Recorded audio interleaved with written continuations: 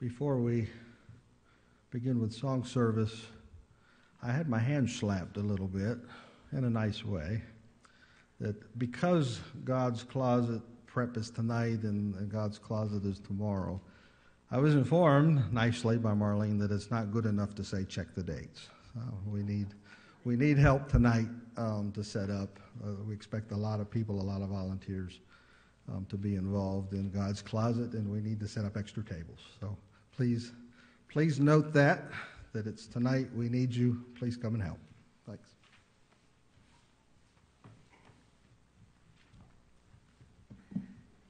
Good morning and happy Sabbath, church. We're glad each one of you is here, and we also welcome our online viewers, and we're wanting to let you know that we miss you and we have plenty of room for you to come back. All right, let's open up our hymn books to number 192. It's our first song, and we also have that on our screen. 192.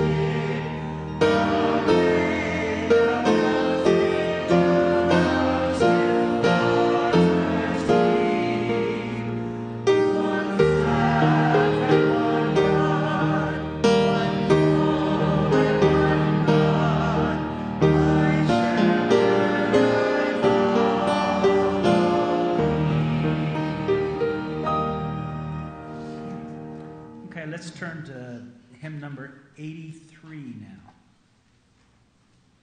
Oh, worship the King, hymn number 83.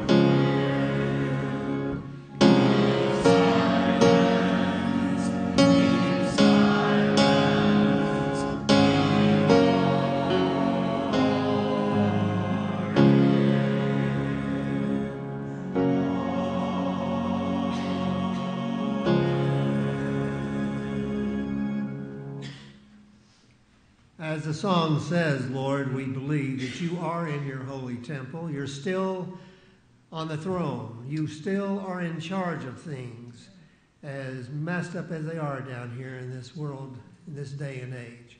And so here we come, Lord, to find peace, to find rest from the world.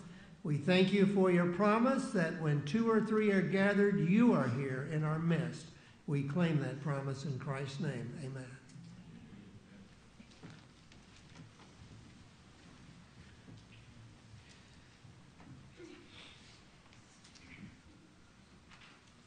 Children's offering, lamb's offering.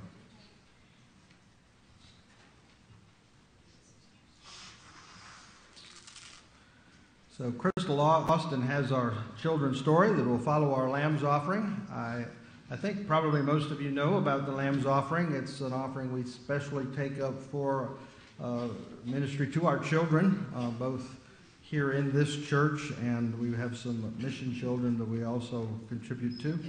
And so we'd like to, I'll give you the opportunity to continue to contribute to that.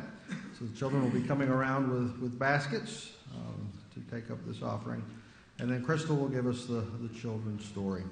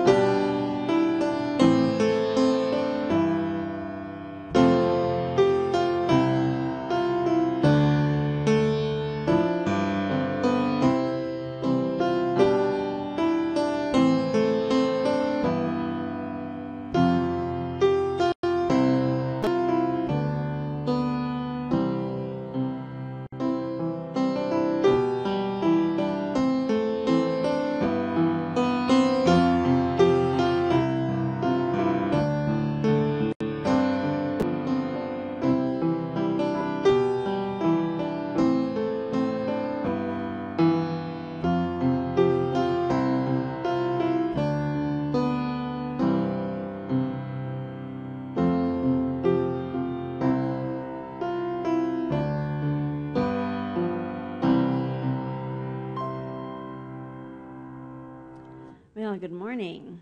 I see we have two today.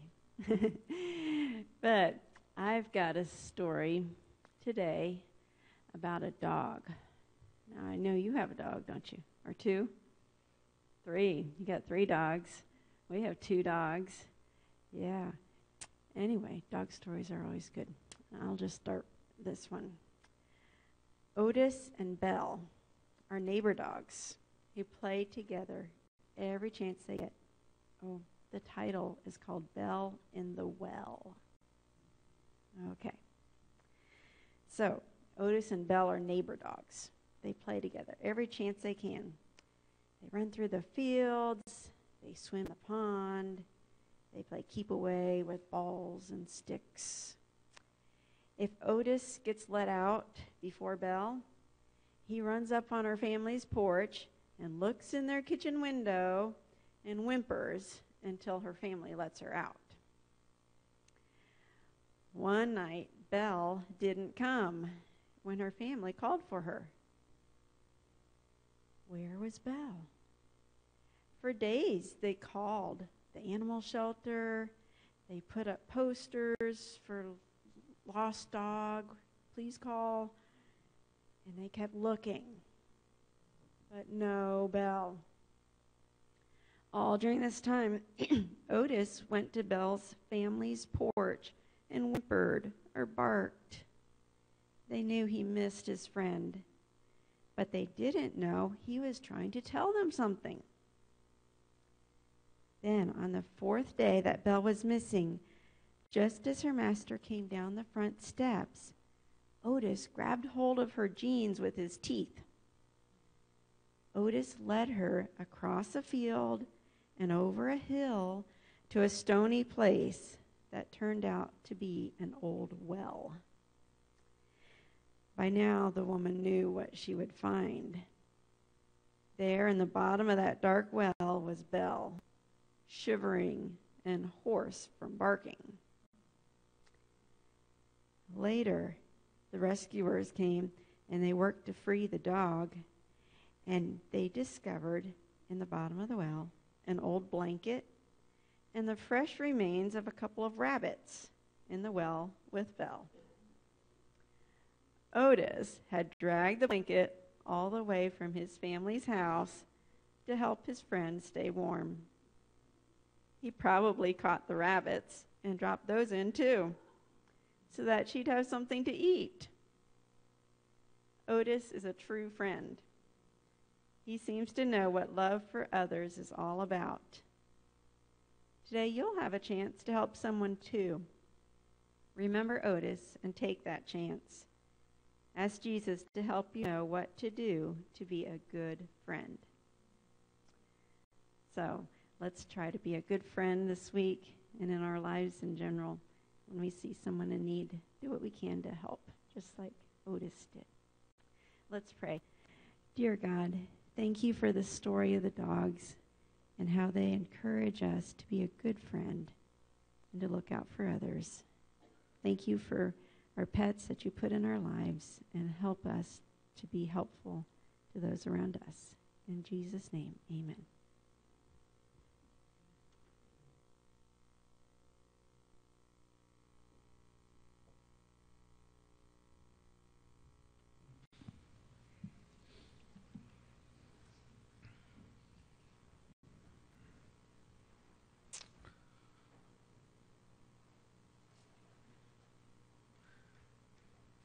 I think for any church to be successful, it needs to be a praying church. It's time now for prayer.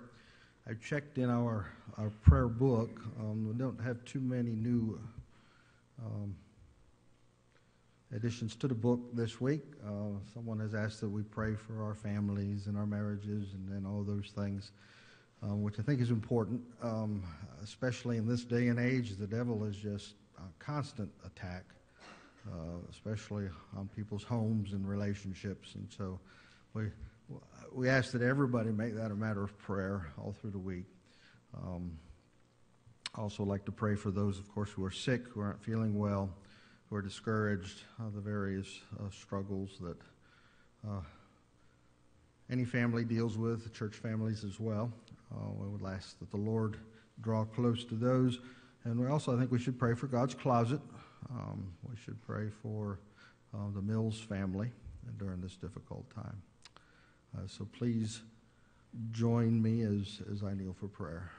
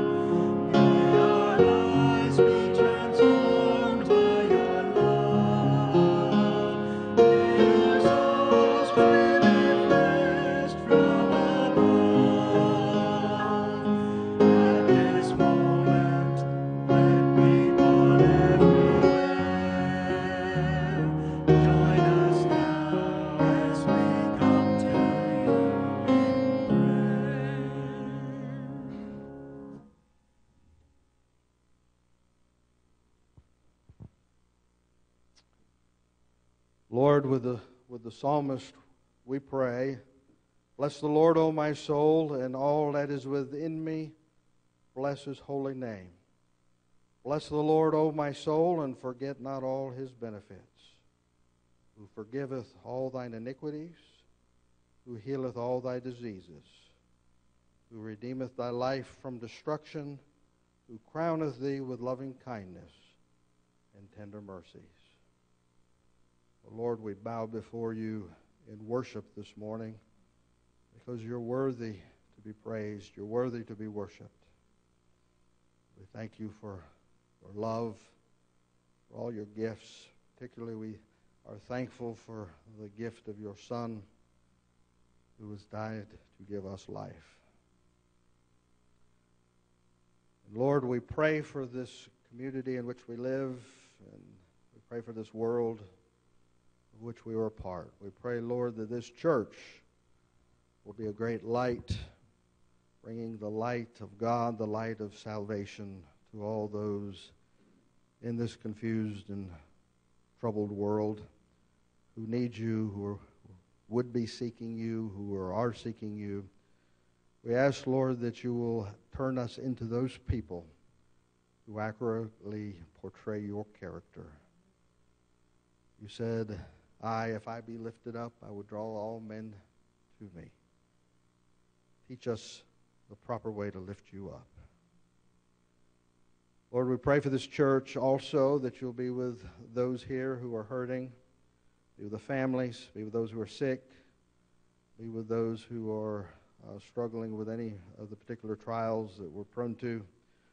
We ask, Lord, that your Holy Spirit will draw close and that your power will heal and fix and change lives. We pray, Lord, now also for the message that we're about to receive, that it not be just a casual message, but it will be the message, the precise message that you have for your people this morning. I ask, Lord, that you will bless Pastor Ferguson, that you will anoint his lips with coals from the altar. Pray, Lord, you'll also anoint our ears, that what we hear will be meet in due season, and that we'll apply what we hear and what you bring to us into our lives. We pray, Lord, that you will bless God's closet. We pray, Lord, that you will bless the school. We pray, Lord, that you will be with the financial situation with the church. We pray, Lord, especially in this time of sorrow, that you'll be with the Mills family. We love you, Lord. We thank you for all you do. We ask, Lord, you'll forgive us for our sins. For Jesus' name and for his sake. Amen.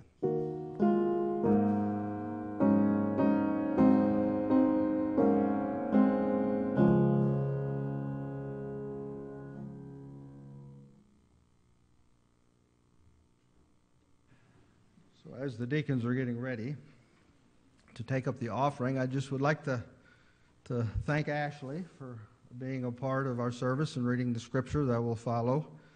Also like to thank, I don't know, I was going to say the Williams, but that doesn't work. But thank our song leaders this morning for their contribution. I'd like to thank Elder Ferguson for being here with us. We'll always look forward to hearing from you. I remember several years back when my family were members at the Hendersonville Church, and he was the senior pastor. We always look forward to the sermons, but I quite often was on the sound booth, and I always got a great blessing out of Pastor Ferguson's love for music. And when you're running sound, you had to always be on your toes because he could burst forth in singing just about at any time. And I used to remember he'd be leading song, closing song or whatever, and if you watched his foot, it was always keeping time. I used to give him a hard time about that, said that wasn't allowed in church, but he never paid any attention to that. But I think one of the greatest things we can do for our young people with the music struggles that we have is to show how much we enjoy singing the hymns that God has put in our path. And so we had an opening in song service today, and Pastor Ferguson has volunteered to fill that. So we would also like to thank him for stepping up to that. So the service will proceed without announcement now with scripture reading.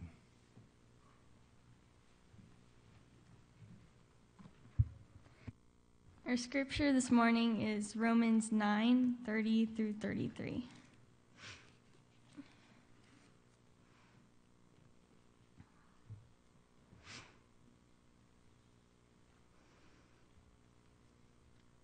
Romans 9:30 through 33. What shall we say then? That Gentiles who did not pursue righteousness have attained to righteousness, even the righteousness of faith. But Israel, pursuing the law of righteousness, has not attained to the law of righteousness. Why? Because they did not seek it by faith, but as it were, by the works of the law. For they stumbled at that stumbling stone. As it is written, Behold, I lay in Zion a stumbling stone and rock of offense, and whoever believes on him will not be put to shame. May the Lord add his blessing to the reading of his word.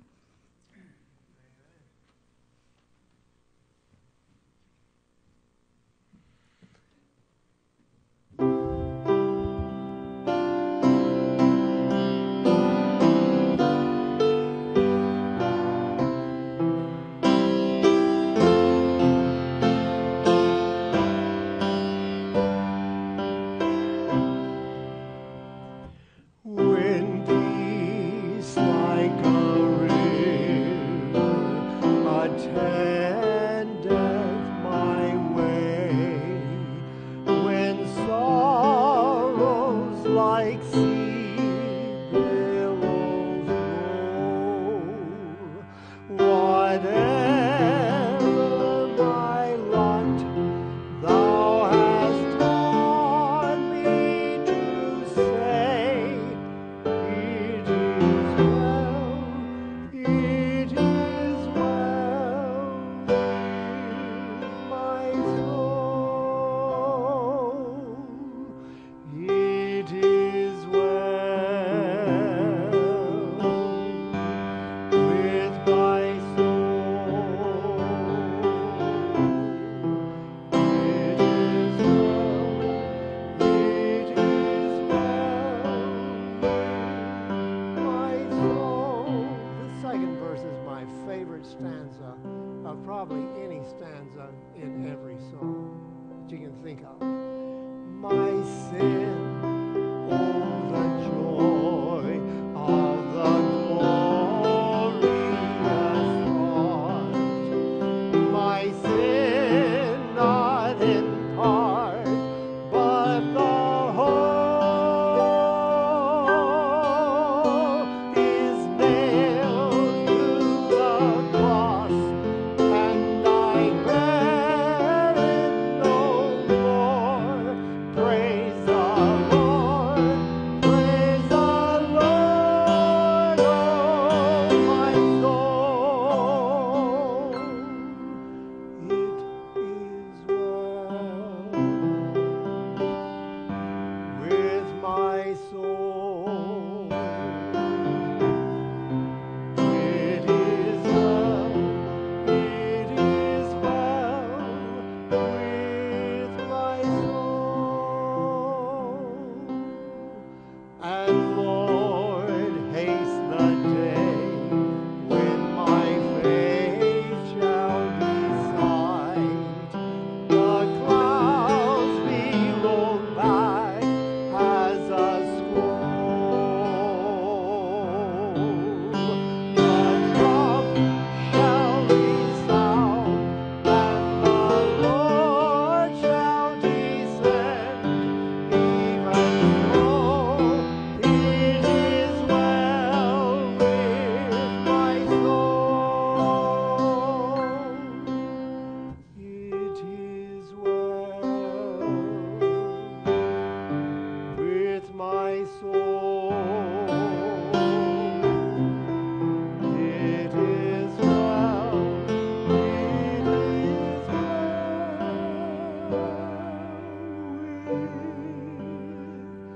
my soul.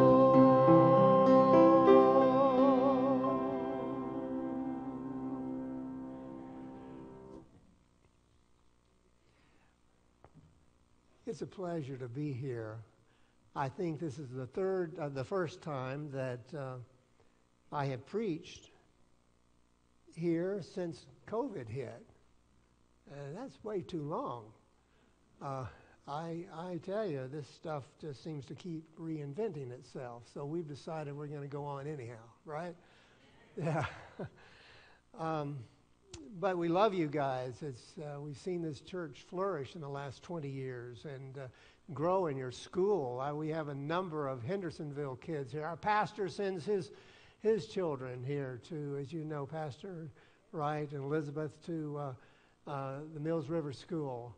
And we were here for graduation. It was exciting this year to see this church packed full and so enthusiastic about Christian education.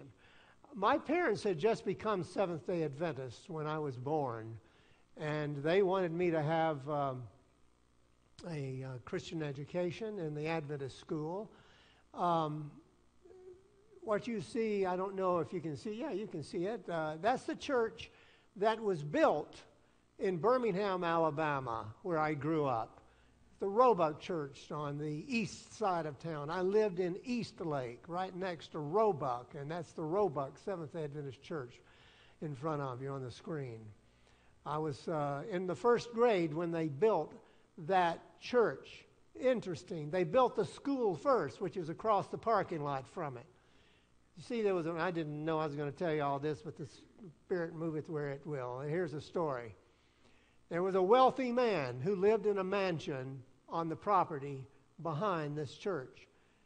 And that wealthy man was a Roman Catholic.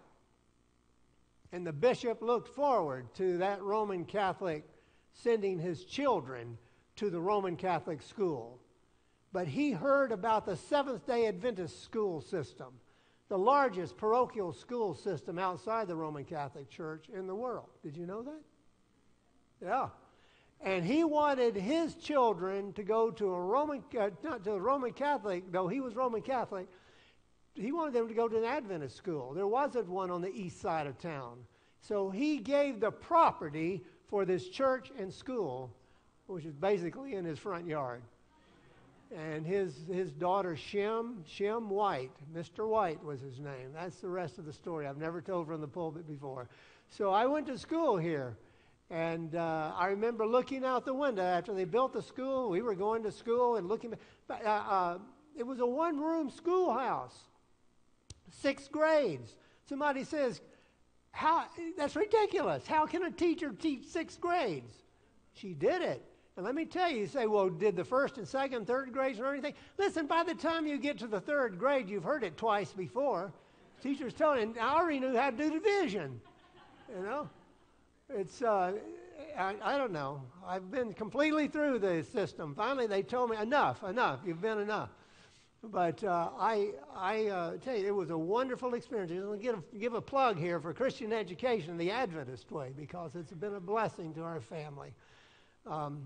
But moving on with my story, I have not been to Birmingham, lived since I went off to high school. You know, you go to educational system, you go off to Bass Memorial Academy if you're me, which is in Mississippi. And then I went to Southern Southern Missionary College then, or some people among us call it Southern Matrimonial, right? Sharon, Barry, you know about that. Yeah. And which is now Southern, what is it? Southern, it's sure Southern Missionary to me. Southern Adventist University? Yeah, okay. Then went on to Andrews University.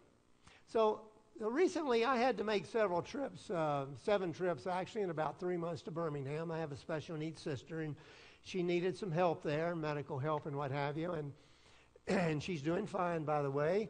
But while you're there, you can't sit in hospitals all the time, and she had rehab, and so I decided that I would pick up some of the habits I picked up as a young man that are permissible.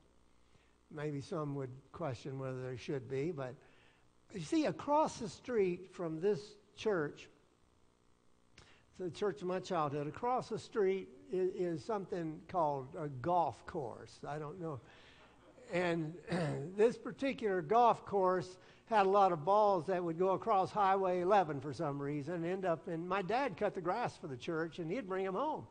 And that got my interest going about that beautiful place across the road from the church and all those golf balls, and we'd find when we were out playing in recess. And so that's the first place that I entered into a very, very unfavorable and disappointing career in golf. But that is what I have do and occasionally. So I went to play golf one day. I'm not going to talk about golf anymore, except when you play golf, you know, I was by myself, and they tell you when to tee off. That means hit the ball and get started. And I was alone by myself, and there was a group in front of me, and there were 2 guys behind me. And I said, why don't you guys come join up with me? Then you don't have to wait on me. So, sure. And it was John and Todd. That's what you do. You introduce yourself, and you shake their hands or bump hands now in this COVID day. And I found out that these guys are much better than I was, but I hit from the senior tee, so that's way up, and gave me a little advantage. And so they, after a while, you know, this is the way it usually goes when you're playing with strangers. They ask the question, so are you retired? What do you do for a living? I said, I'm a fire insurance salesman. Yeah. Think about that just a second. And so they said, well, we are in this business, that business, and as time goes on, they say, so what kind of insurance is that? And I said, I'm a preacher, really. Oh, I've been saying some words I shouldn't say around preacher. That's usually the way it goes. And it opens up the door for conversation. So John said, no, it was Todd said, so I bet you don't know the first sermon that you ever preached. I said, I do. I most certainly do. In fact, you see that church over there? So you see that church right across the street from here? That church right there is a church I was reared in. And I preached at 16 years of age. I preached in that church. And he said, well, I'll bet you don't remember exactly what you said. I said, I remember the scripture that I used that day. 16 years of age, my very first sermon. I do remember it. What? Know ye not that your body is a temple of God? A temple of the Holy Ghost, which is in you, which you have of God, and you are not your own? I said, I preached it with great vigor. Know ye not, ye are the temple of God. 1 Corinthians 3:16, twice it says that. Don't you know you're the temple of God? When God says something twice, he means it. And I told the people that. And he says, you really gave them fire and brimstone, didn't you? I said, I did. At 16 years of age, I told them that the Spirit of God dwells in us. And the Bible says that if we do not take care of this temple, that God will destroy us. 2 Corinthians 3:17. He says, there was no grace in that, was there? I said, as a matter of fact, some of the saints, they were very kind to me. They asked me to preach that afternoon at a smaller church. And I preached the same thing again. And in between, they said, you can't do it all on your own.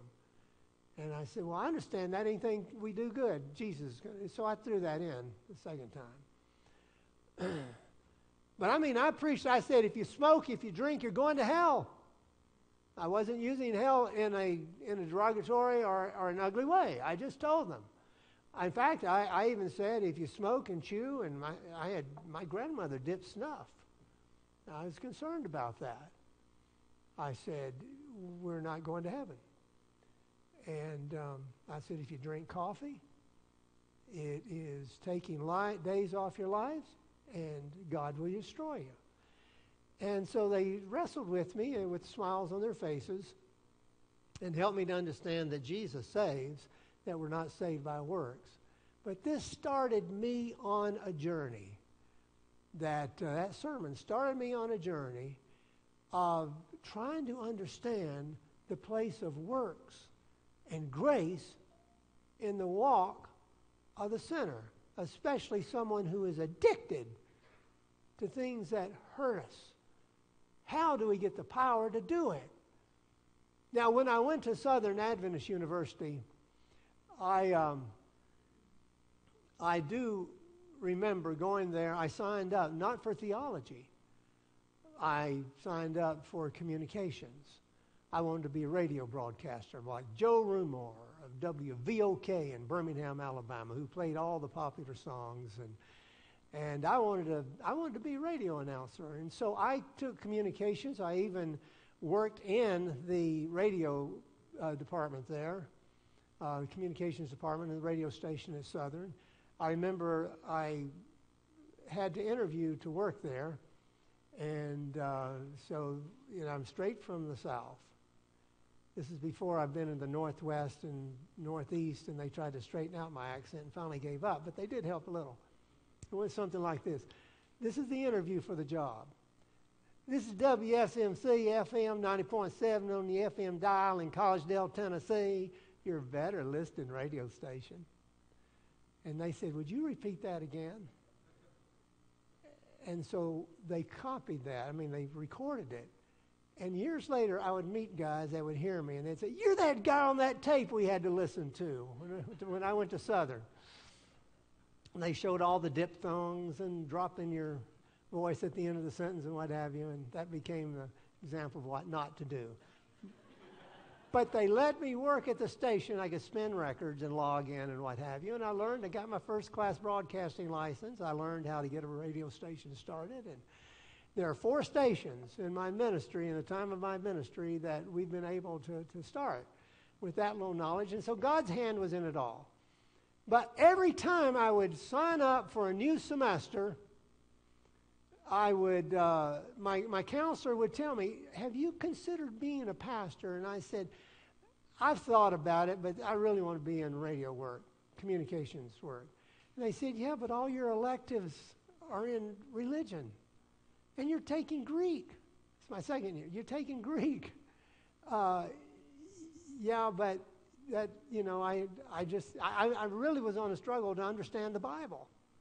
I really was on a struggle to understand this quest of truly that I didn't really understand, and that is, how much is it of me and how much it is of the Lord? And somewhere along the way, I'd picked up from one teacher that what we are to do is climb the ladder as hard as we could, and if we didn't make it all the way up the rungs to heaven, then Jesus would come and make up the rest. But here's the problem. I never felt like I had climbed that ladder hard enough at the end of the day. I never felt like I had truly put my all into it, that I could have done better. And so would Jesus even cover for that part that I really could have done better in? Do you understand what I mean? It's haunted me. I really felt, all right, I was addicted to Dr. Peppers and Krispy Kreme donuts, And those of you who've heard me before know, I truly was addicted to Krispy Kreme donuts. I've eaten a dozen at one sitting. That's bad. I knew there's no way I could go to heaven with a dozen Krispy Kreme donuts in my belly. That's it. And I just knew that Jesus loved me and I loved him. But on my best day, I could have done better. By the way, on that ladder is Jesus all the way.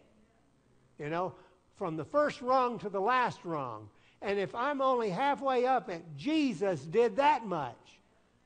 I can't do anything. Jesus working in me is the only hope of glory. Jesus, that's what it says. James 4:17 says, to him that knoweth to do good, however, and doth it not, it is sin. And sometimes I knew what I was doing. Have you ever done something that you knew you shouldn't do, but you went ahead and did it anyhow? You want me to repeat that question?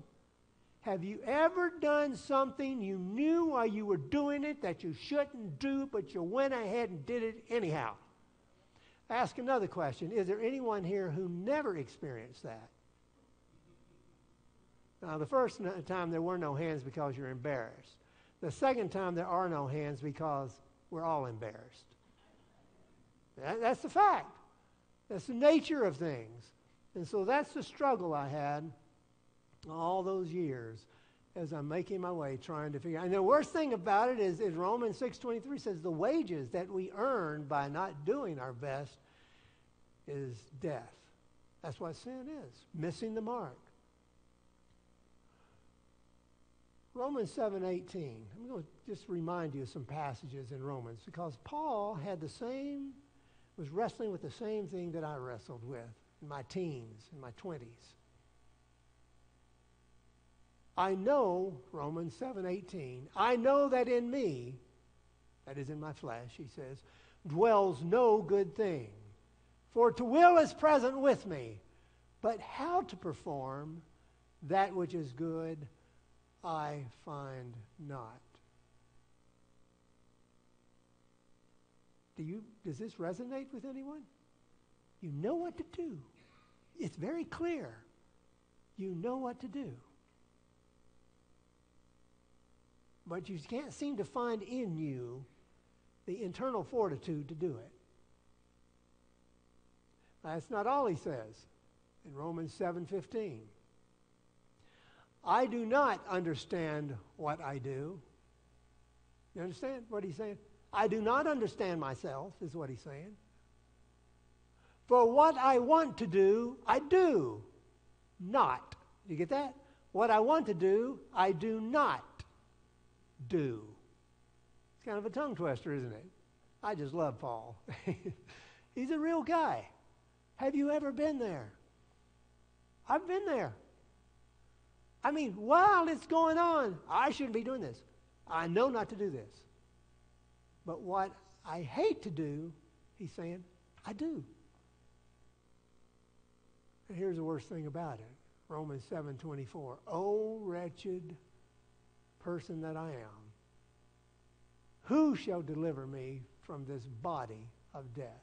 You know, this body is not a body like God originally intended for us to have.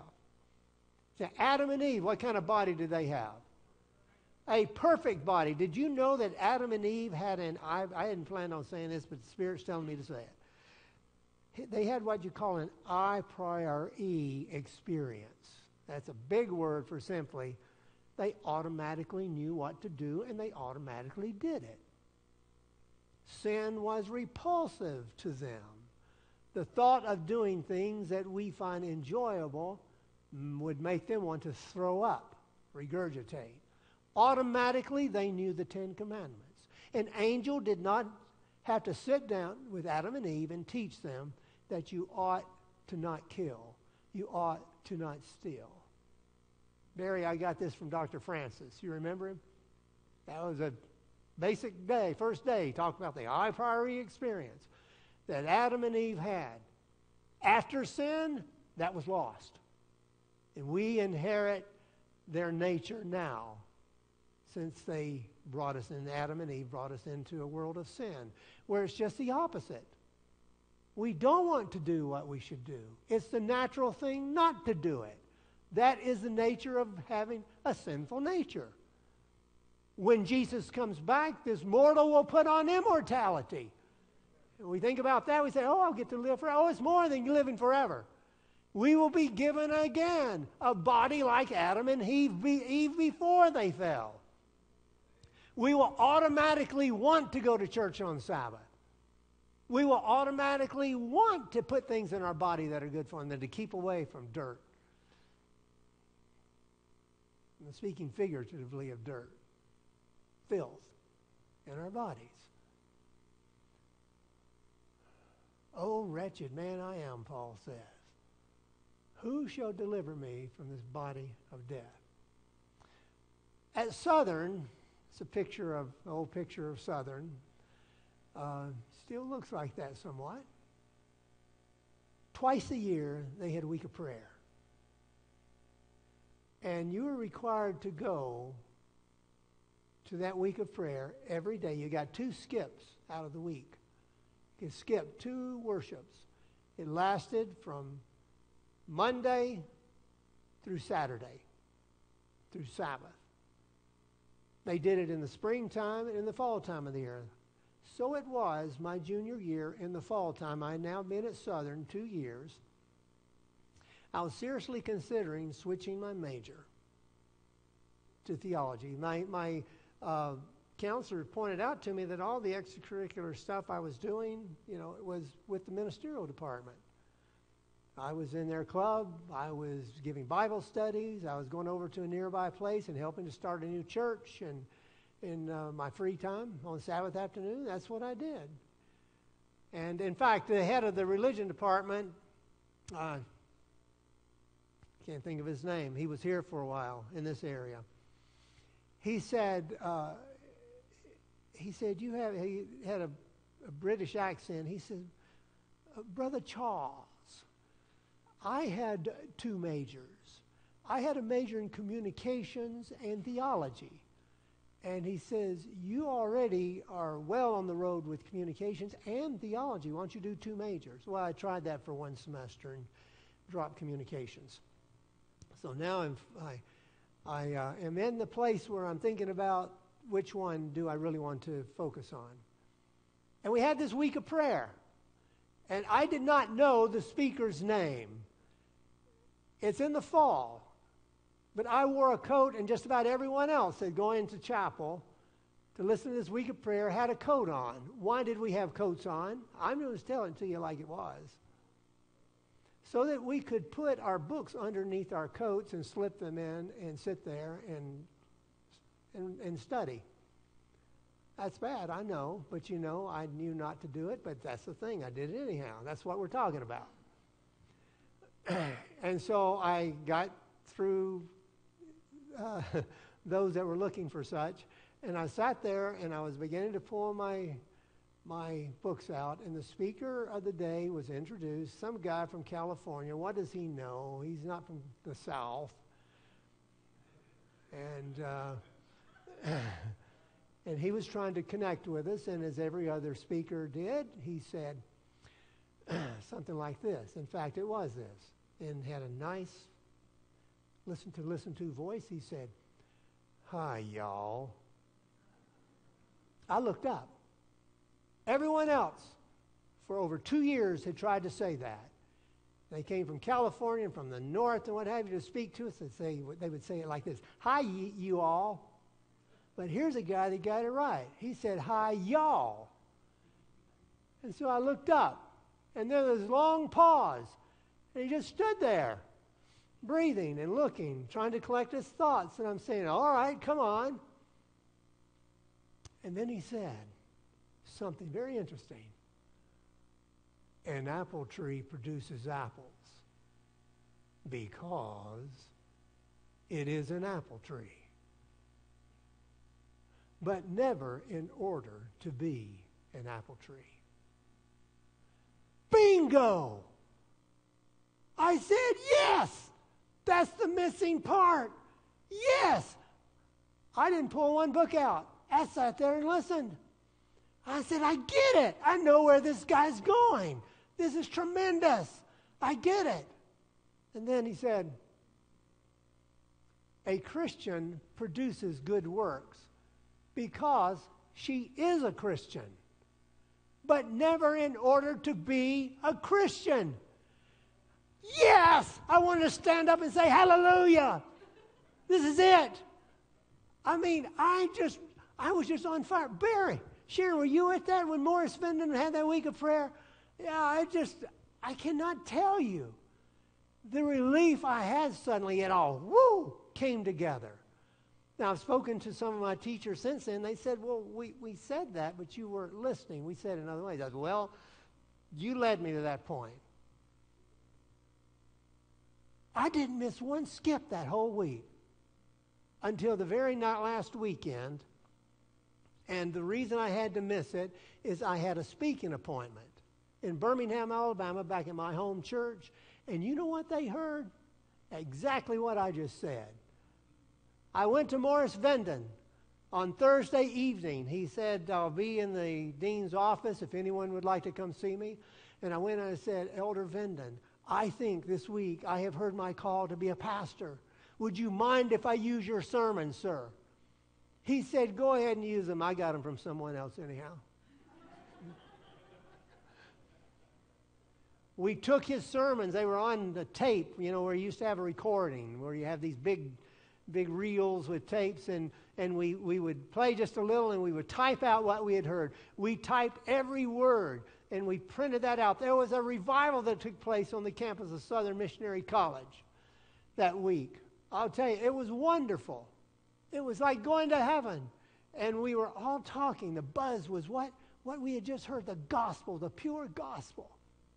That a Christian is to produce good works and will produce good works because he or she is a Christian. Because we know Jesus, but never in order to be a Christian, never in order to go to heaven. It's the results of it. Steps to Christ, page 44, by another person that has impacted my life tremendously.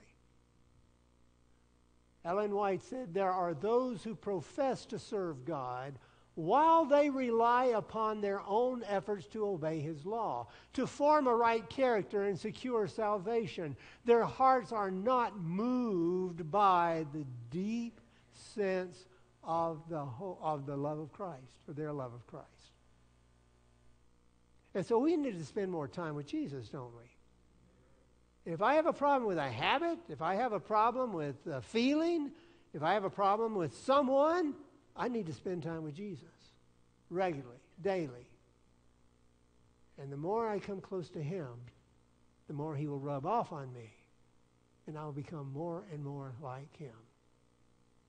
You can you can be around people so you start picking up their mannerisms. If you're around a person, you start picking up mannerisms. You start picking up speech. You can be around a person. I had to work on construction crews. And not that construction crews alone are this way, but the guys I worked with happened to have filthy mouths. And they would spit their red man chewing tobacco off the anyhow, I won't go into that. But they spit it. I was down below hauling boards, you know. And it was a rough environment, but that's the jobs I had when I was for about 3 or 4 years while I was in school in the summer. And even though I resisted their language, I found it would come to mind sometimes, even though it didn't reach my mouth. And I talked to the Lord about that. And the way they would talk, and I talked to them about it. Well, Sharon and I go to a gym now, and the music is horrible. And we go there for exercise. I have the advantage of taking my hearing aids out. And I have to be right up there under the coach's nose, too. Right, Sharon? But Sharon says, this music is horrible. I said, what music? You know, but it's the world we live in now. And so their hearts are not moved by a deep sense of the love of Christ. That's what everyone needs. It's listening to this stuff and using that language. And you can't berate them into not doing it. But they seek to perform the duties of the Christian life as that which God requires of them in order to gain heaven. That was what I was doing. It was all about going to heaven, how to get to heaven. And the best way to do it, the most secure way to do it before. Now the emphasis is on coming close to Jesus, being Christ-like, and everything else will naturally take care of itself, down to that trumpet will blow, and I will naturally open my eyes because I hear the voice of my Savior. So you see, such religion is worth how much? And I remember Morris Venden said, well, maybe it keeps them out of prison. But that's not good enough, really. We can have so much more. We can have heaven. A profession of Christ without this deep love is mere talk, dry formality, and heavy drudgery. And I understood that when this was pointed out to me during that week of prayer. Sheer drudgery. I almost became a master guide. Anyone here that's master guide? Do you know what I'm talking about? Yeah. There's one thing. I got everything except one thing. I couldn't read the Bible through in 1 year. I just, why? Because I was reading the Bible through in order to be a master guide. You know, I've read the Bible through, believe me, in less than a year. But it was because now I was looking to see how Jesus did it, how God would do it, and wanting that to rub off on me even, you know. Yeah, it's all about relationship, isn't it? Romans 9, verse 30 and 33. My sermon is entitled The Apple Tree Parable, and it's based on Romans 9, 30 through 33. The Gentiles, which followed not after righteousness, have attained to righteousness, even the righteousness which is of faith, Paul says. But Israel, in the 31st verse, which followed after the law of righteousness, have not. Notice that the Gentiles did it one way. They followed not after righteousness. In other words, they did not seek righteousness, but somehow they have attained to righteousness. Did you know in Romans, the 1st chapter, it says the Spirit of God moves on every heart, even the Gentiles' heart, even the pagan's heart. I have been in India. I have met people. My taxi cab driver was a godly man. He was a family man.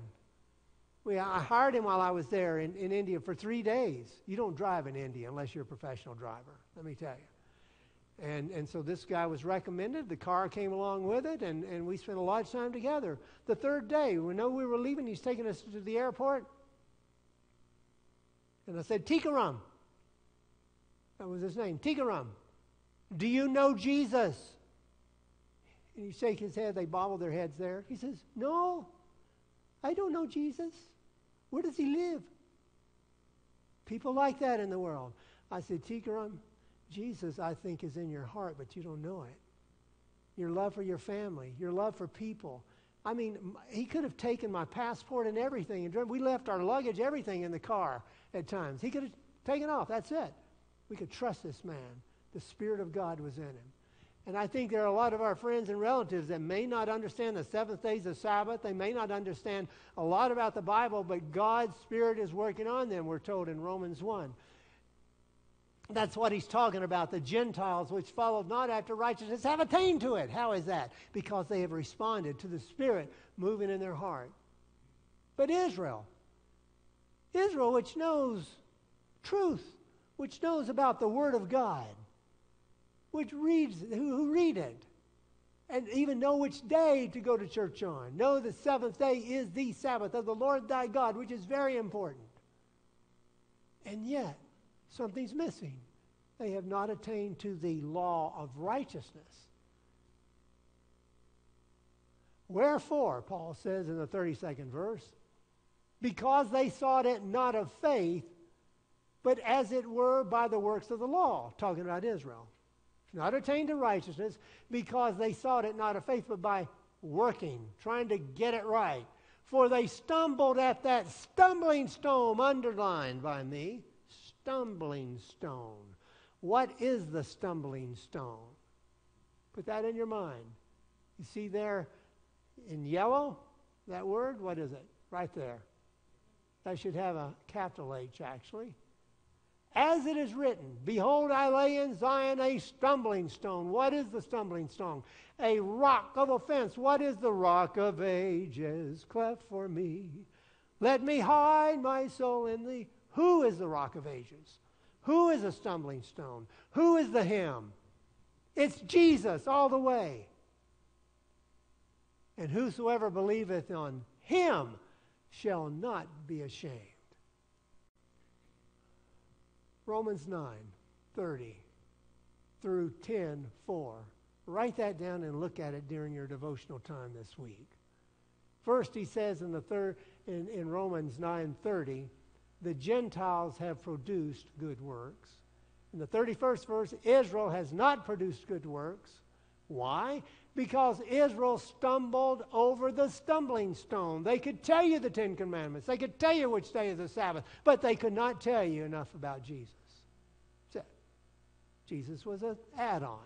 In fact, they rejected him. And in the 10th chapter, in the 3rd verse, it says, Israel has not submitted. Did you know the word surrender is not in the King James Version of the Bible?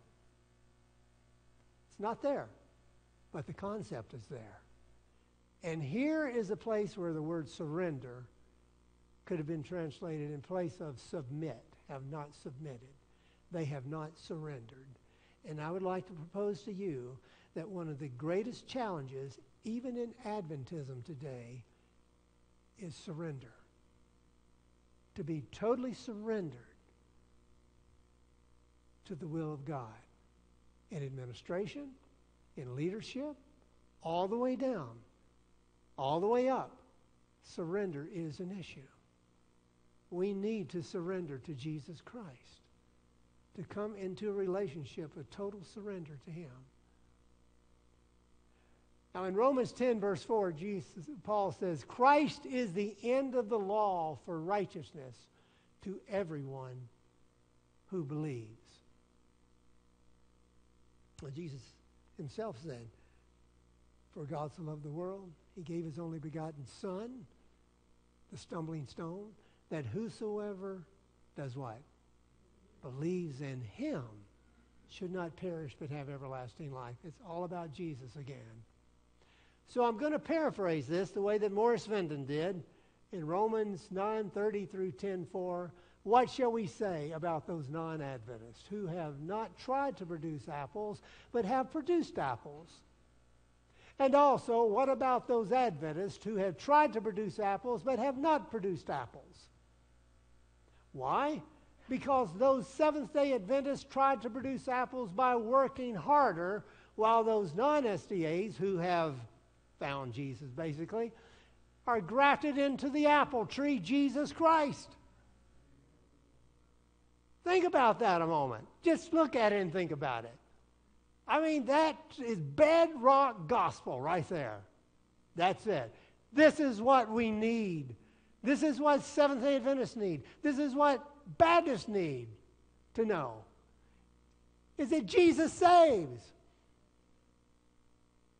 But the Jesus who saves will change our hearts into his likeness. Jesus will take care of it.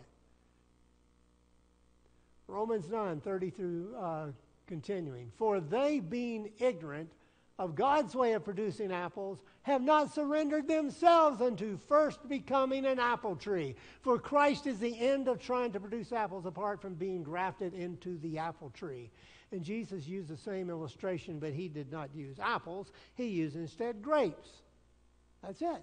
That's what Jesus was saying right here. I am the vine, you are the branches. If you remain in me and I in you, you will bear much fruit. Apart from me, you can do nothing. Isn't that what Ellen said earlier? It's worthless. Except it keeps us out of jail, maybe, huh? I love this hymn. Might be a Frankie Belden song. I don't know. I would draw nearer to Jesus, nothing withholding from him. Knowing he loves to be gracious, I would draw near to him. If you know it, sing along with me. I would draw near to Jesus. I would draw nearer to him. Fully surrendered each moment. There's the word surrender. I would draw nearer to him. That's what it's all about. If you have a weakness, if you have a shortcoming, if you have a temper you can't get under control, if you have a bad feeling towards a neighbor, the answer is always one thing. Draw nearer to him. That's it. Draw nearer to him. Oh, you're going to have to make decisions to do that along the way. Just let Jesus have full control, fully surrender. That's it. When Christ dwells in the heart, continuing to read Steps to Christ, the soul will be so filled with his love, with joy of communion with him, that it will cleave to him. And in the contemplation of him, self will be forgotten. Love to Christ will be the spring of action now. Not just heaven's worth it. Heaven's worth surrender. Heaven's worth keeping. And heaven is everything. I preach a whole series on heaven. But heaven is a side benefit. The real benefit is a relationship with Jesus. A living relationship with Christ. The yielding of self, surrendering all to the will of God, requires a struggle, but the soul must, there's the word, submit, surrender to God before it can be renewed in holiness. All to Jesus I surrender. We sing this song, don't we? All to him I freely give. I will ever love and trust him, in his presence daily live. Why don't you stand and sing it with me? Okay? Let's start with the verse there, the chorus. I surrender all. I surrender all to thee, my blessed Savior. I surrender. Give us a key there. All to Jesus I surrender. All to him I freely give. I will ever love and trust him, in his presence daily live. I surrender all. I surrender all to thee, blessed Savior. I surrender all to Jesus. I surrender. On the ice I bow, worship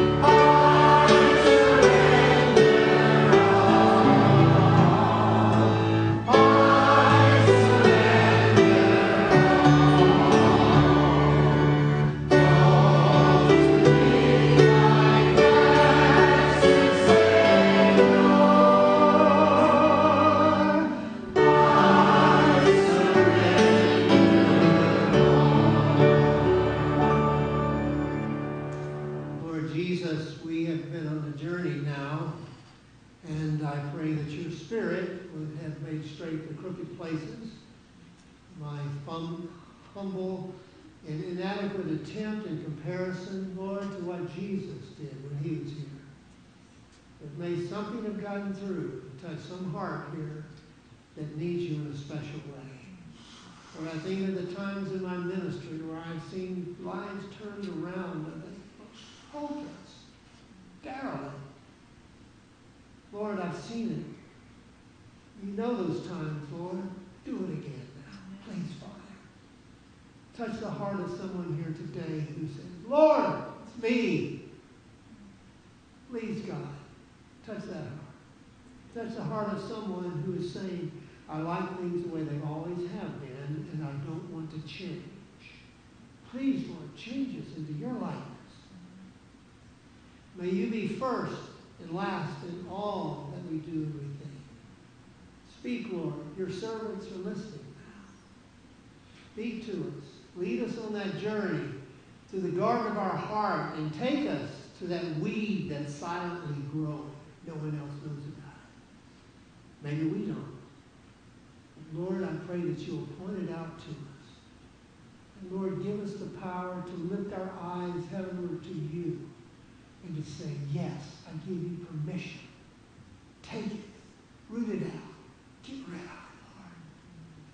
Please do it, Lord. I surrender all to you. Now I pray that as we leave this place, the Lord will bless you and keep you. He will cause his face to shine upon you and be merciful to you until we meet again.